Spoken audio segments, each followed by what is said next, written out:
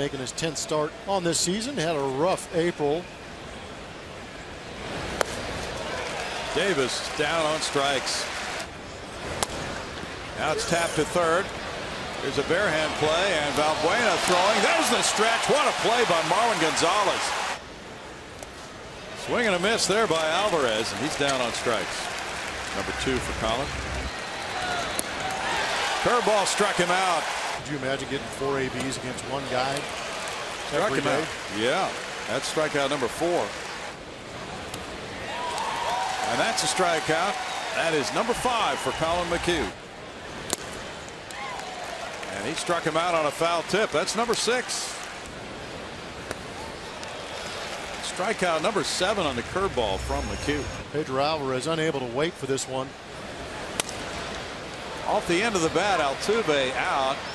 Springer in. Altuve calling early and making the catch. But there's something to be said for being in the flow of a game, being behind home plate, catching these pitches. Scope is down as a punch-out victim. That's number 9. It's that elevated fastball we talked about. Popped up. Altuve out. Springer in. With the catch to end the top of the 5th inning. Swing and a miss and a big strikeout. Gaddis looks the runner back, throws to first to complete the punch out. And that's a big out, number 1. That is now 10 strikeouts for Collin McHugh. And now McHugh out of the game. The score is tied at 3.